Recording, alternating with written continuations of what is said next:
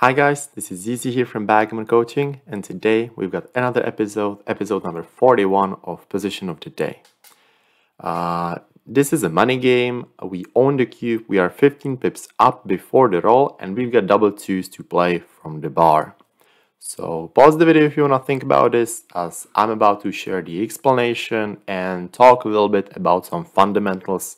What is good to notice, what will maybe raise your confidence. So we've got double twos, so one is clear, right? One is clear, we have to enter on the 23 point. And now, as I always say, we need to realize what's happening in the game. What is going to happen? What can we expect? And well, first thing, what we should notice is that we enter, and if we would have played something like 8-6, and let's say 2 down, or we would just choose to make the 5 point, what would happen? Well, our opponent would very likely make this 5 point, which would just put us in a very bad position, since he would improve to a very nice kind of semi-prime. So we wouldn't be happy. So that said, we should realize by now that we will hit. So now the question is how?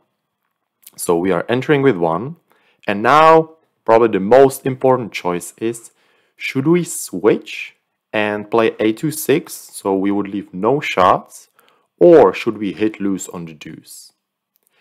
Now, this may seem like a difficult problem, but there are few things which you should look at, which you should always analyze over the board, and something, again, just differentiate how we always do. What futures do we have, what categories we have, and what's going to happen. So let me first show you the right decision. As we can see, hitting loose is pretty close, but let me show you so I can put the final for the better imagination. So if we switch a point, by the way, then we would play 23-21 and not a2-6, because, well, if we play a2-6, what are we really hoping for? I mean, if he enters and makes a point, well, we are pretty much dead. And if he doesn't make a point, let's say he enters, do something, or dances, well, we've got no power anyway. I mean, he will just enter, we don't put any pressure on him, so this would just not be a good move. So at least we could step up and keep this kind of structure, which, by the way, if we just think about it, why would we play a2-6? Of course, for sure, if we know that we are not getting hit, we prefer this structure, right? Because we want to make points in the next row, or hit, or just build something, right? Why would we play a2-6? Do we actually have any reason? Because if he rolls like 3-5, which is the hitting number, well, that's playing for him anyway to make the 5 point, right? So 5-5, another row, that was making the 5 point anyway, and we are dead anyway. So the only thing why we would play this was like double 4, but well, still, you would just be dead anyway. So there will be no reason at all to safety this checker. a2-6 wouldn't make sense if we switch the points, because, well, we are not leaving him any extra good numbers. This is something key to realize here. This is something you want to be checking, yeah? So okay, we didn't go for this. So now, why not to switch? Well, if we think about it, of course, kind of plays a role. I mean, it makes the difference bigger, that we can see a very beautiful duplication. And also, look what points we got. We got 1 point, 4 point, and 6 point. So if he rolls a 1, 4, or 6, so let's say he rolls 5-1, 5-4, 5-6, he enters on a 5, he doesn't have a 1 to play.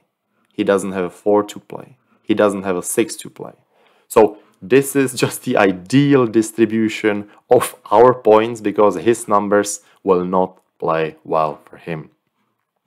And if he hits, we don't mind that much. Anything except double 2, 2-3, 2-5, that we would of course mind, but 2-6, 2-4, 2-1, all seems okay. Yeah? So we are really playing against very, very few numbers.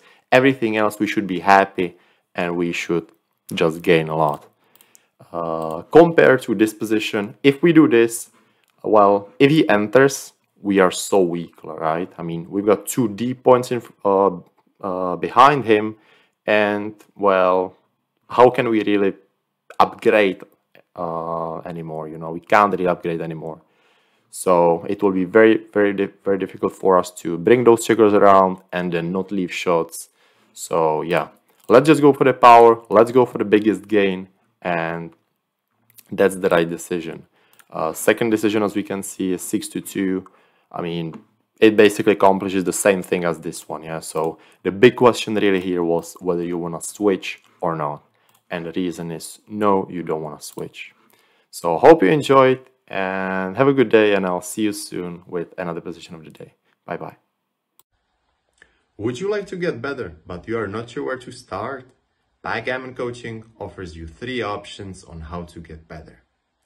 First, we just published a 6-hour backgammon course about all parts of the game for intermediate and advanced players to improve. Second, you can get an individual online lesson with me. Third, analysis of your matches. Get your answers, good and clear explanations to improve your game from the Grandmaster. For more information, check out our website backgammoncoaching.com.